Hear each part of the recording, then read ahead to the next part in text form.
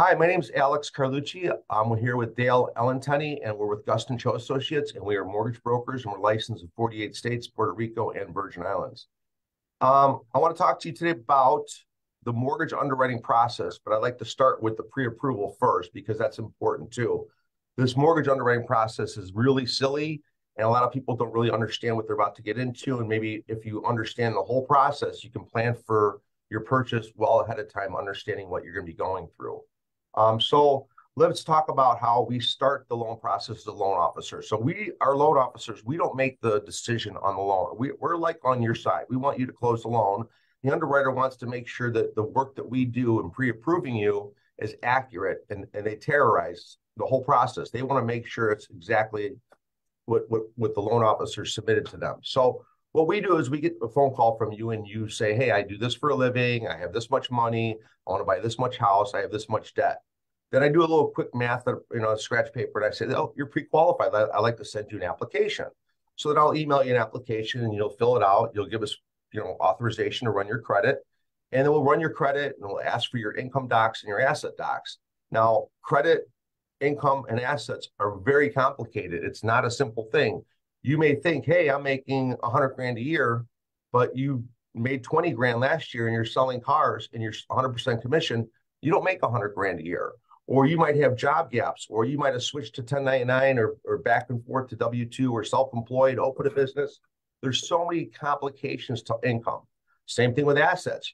You got a $6,000 cash, borrowed from your parents, put it in your bank account. That's not usable money unless if there's cash, that's not usable. So we have to look at your assets. So you got, income, job history.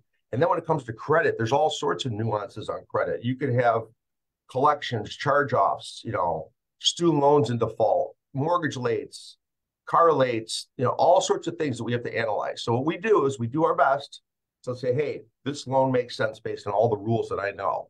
And then what we do is we write your pre-approval, and then you go buy a house. Or refinance, we'll just submit the loan. But if it's a purchase, write your pre-approval, you go buy a house. And then we submit all that paperwork, bank statements, W-2s, your credit report, your purchase contract. And then we give it to a bank, and then what they're going to do is they're going to submit this loan to a disclosure desk, and then they're going to send you out disclosures. And this one I always struggle with because when they disclose a loan, it looks like 10 times more expensive than it's really going to be. And that's because of these rules that the regulators put against mortgage brokers after the 2008 collapse, that we have to disclose fees to you that we have nothing to do with, the title company, the appraisal, nothing. We're not charging them to you, but they disclose them to you, because if they under disclose them to you as a lender, you have to pay the difference if you under disclose. So we have Alex, to go ahead. let me add something. So a lot of times, as you know, we get seller credits on deals, right? So for example, you're getting $10,000 from the seller to contribute towards closing costs. Right. You'll find almost every time that when the lender initially discloses the loan, they don't include those closing cost credits. Absolutely. Because they're trying to protect themselves from not under disclosing, and they'll add it later in the process. But right. In fairness to the people listening here and those who don't do this every day, it's alarming when they see these figures come through to them. But I always try to reassure people that this is an inflated number. The real numbers will come in. And you know what? We're going to review the CD together before you go to closing. But go ahead. So I always tell my customers they have to trust me, and I hate saying that. I hate saying the words trust me or have faith in me. This is the way it is. And sometimes I have to prove it to them by Googling it. But it's a really uncomfortable position if you don't address it before the disclosures go out, and it happens quite a bit. But understand that mortgage brokers cannot charge or inflate fees and make more money. We are regulated. We can make a fixed amount on every loan. All these fees that are being charged you on a purchase of a home that are run up to $9,000, $10,000, $15,000, they're all third-party charges, nothing that we have anything to do with. If you went to another bank, it'd be the same. So if you really want to be savvy on how to look at mortgage broker to mortgage broker, there's a box A on these disclosures, and that's underwriting fee, discount points, processing fees, whatever. That's the only place that you should be shopping when you're going from mortgage company to mortgage company, because I've been beaten out on a loan because they quoted lower title fees by $500 because they took a chance on the disclosing that, and I lost the loan when I had nothing to do with the title charges. My other charges were actually cheaper, so he would have saved money with me, but the other person manipulated because he got a copy of my estimate and he undercut it. So understand there's a lot of nonsense like that. We are just making up 90% of the fees because that's the way the process works in the beginning. That's Alex, yes. let me add a couple things to it. So, like going reeling back here, when we initially talk to someone, we're taking an application, we're collecting their income docs, we're trying to get the best understanding of what their overall situation is. We then run automated underwriting to determine, do we have an automated approval or do we have to do a quote unquote manual underwrite? If it's a manual underwrite, we may be asking for other things. But what I usually like to tell people, because calculating income is one of the most important parts of this, so we make sure we're putting people in the right direction looking for houses. I always like to say, hey, Alex, if you're the borrower, hey, if you can get me your 2021 and 20, or let's say 2022 and December pay stub for this year, 2023, because if you've been at your job for over 2 years, it's going to give me an itemized breakdown of your bonuses, overtime, and other things that we call variable income along with your base wages. So that's a little, if you can, be cognizant of trying to get that, that helps us in really narrowing down and determining your income. Obviously, rental history is very important if you can verify it. Usually, if you're rent from a management company or an apartment, you can get what we call a mortgage supplement. If you're old school and you got canceled checks, we'll take that as well. But those are some things that you need to be aware of, and obviously maintaining your credit, especially if you're getting a manual underwrite. Late payments on revolving debt and installment debt could hurt you. But go ahead, Alex. All right. So yeah, so I always, another important thing that the loan officer should do is understand what the real cash to close is going to be at the end and how much money does your borrower have? Because I see a lot of problems at the end that the borrower doesn't have enough money and people are scattering for gifts. The gift funds come over, then they rerun the automated underwriting findings. It gets denied because gift funds aren't as powerful as your own funds. So there's all sorts of nuances in the beginning that the loan officer should address. But this is what happens. So after we take all the documents and then we submit it and you get disclosed and you sign those disclosures, it goes to underwriting.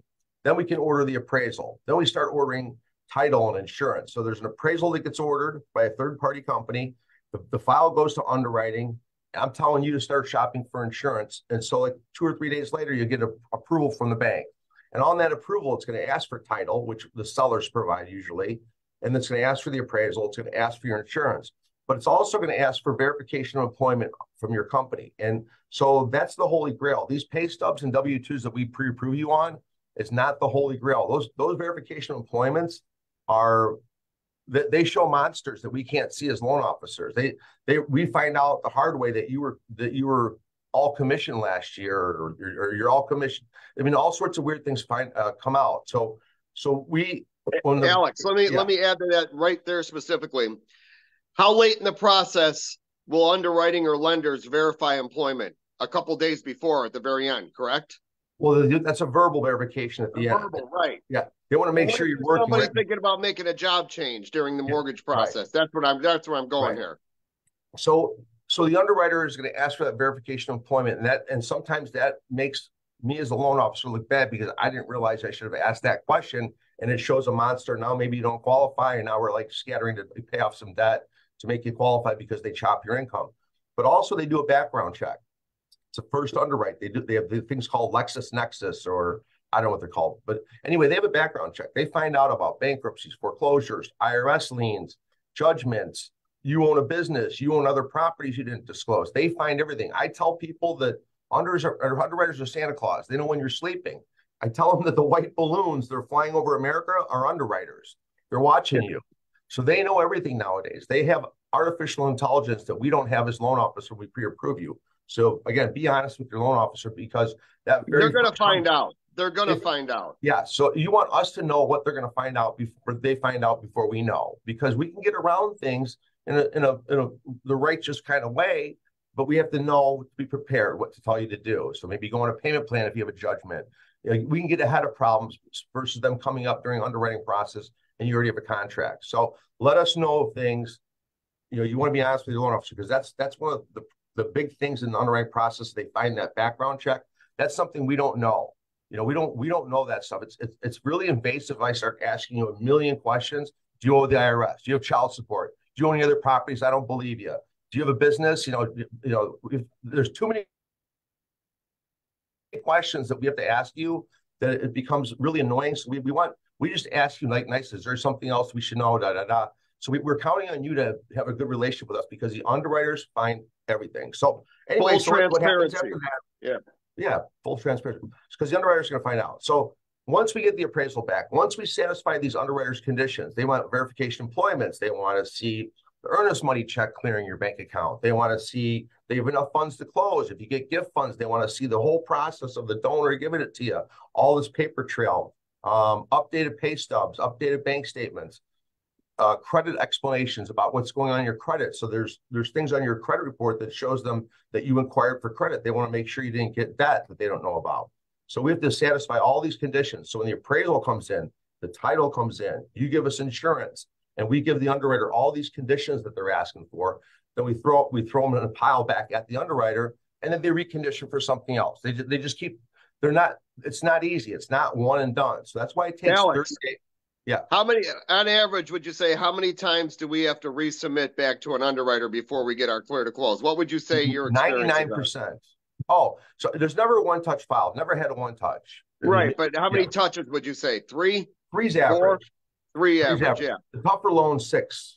The tougher loan 6. Yeah. So Oh, yeah. What do you mean? What he means by touches is that we submit everything to the underwriter that we think is perfect, and they find something wrong. And 99 times out of 100, they're right. They're really good. I tell people I don't know why underwriters are underwriters making 70 grand a year. They should be FBI agents, making 200 grand a year with a pension for the rest of their life, because they find things that they're like FBI agents. They find a needle in a haystack in a field. They're that good. They're really detailed oriented, and they make sure they'll find a period, not after misses. Your name MRS period. Where's the dot? Where's the dot? So that's how crazy underwriting is. And so clients think that we're horrible and this process is so stressful. Why?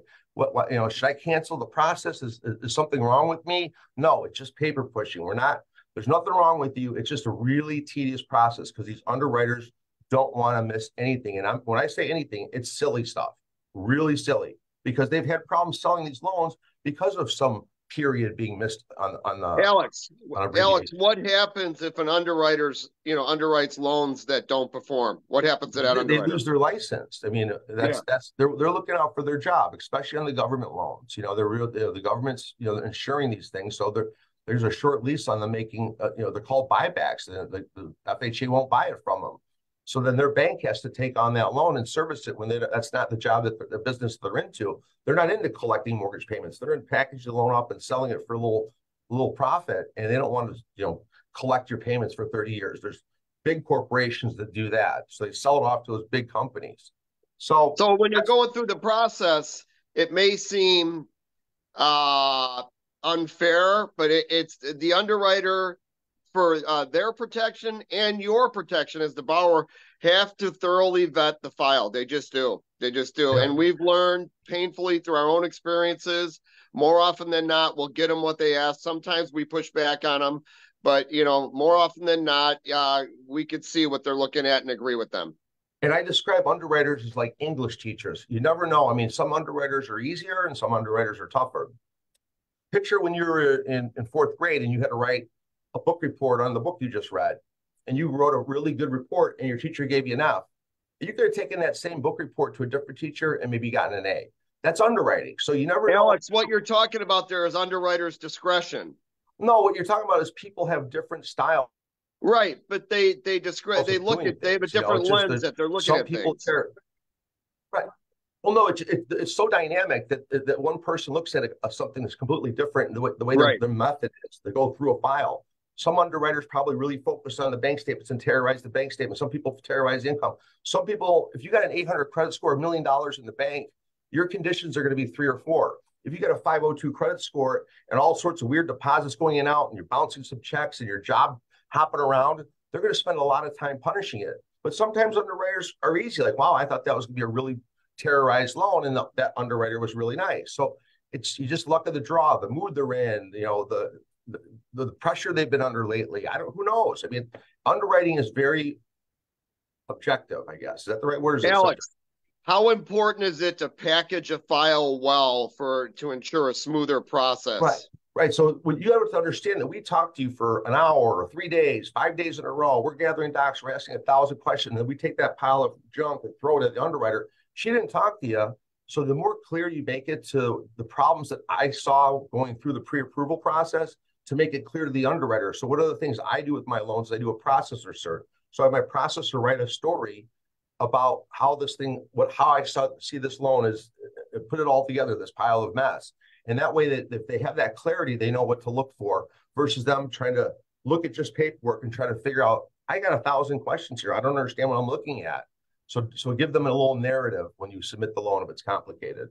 But Yeah, so you yeah, absolutely have to paint the picture. You got to yeah, understand these people don't know anything about the individual that's being submitted or couple. Therefore, we as a loan officer have to paint a picture so they can gain a better understanding. yeah.